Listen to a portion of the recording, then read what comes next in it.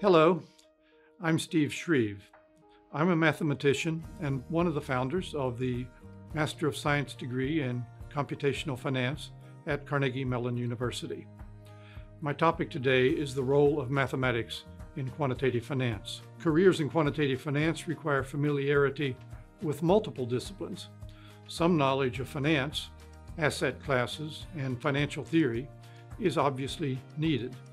Computer programming skills, and particularly the ability to handle large data sets, is critical, and the tools of data science are becoming ever more important. The foundation for all of this is mathematics and mathematical thinking. First of all, we cannot work in finance without the concept of a rate of change. The rate of growth of a portfolio value, the rate of bond coupon payments, the rate of defaults by counterparties. For this, we need the concept of derivative from calculus, and not only the first derivative, but also the second derivative, because the rate of change of a rate of change matters in finance.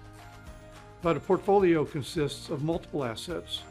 A yield curve depends on multiple factors, and everything depends on time.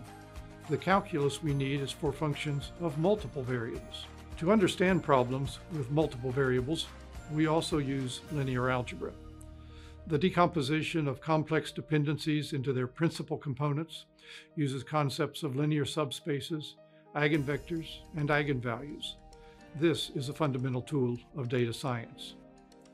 Next, in order to understand financial markets, we must have some way of dealing with randomness.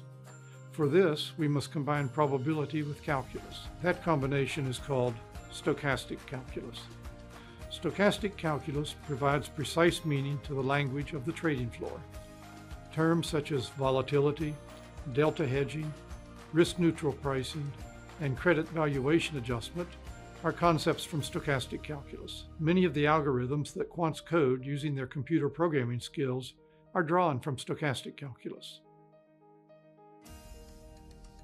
The mathematics courses in the MSCF program run the gamut, from preparatory review courses on calculus, linear algebra, and calculus-based probability, to a detailed treatment of stochastic calculus and its application to derivative security pricing and hedging, and to risk management.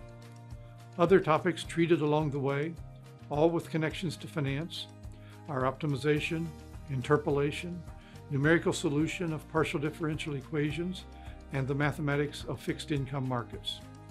This material prepares students for interviews and careers in quantitative finance, and we have the testimony of many students and alumni confirming that. In fact, in addition to mathematical content, our courses are designed to enhance mathematical thinking, the ability to start from basic principles and build complicated constructs. Successful alumni will continue to learn throughout their careers. Our goal is not only to impart knowledge, but also to develop problem-solving skills and provide practice in the thought processes required to be a lifelong learner.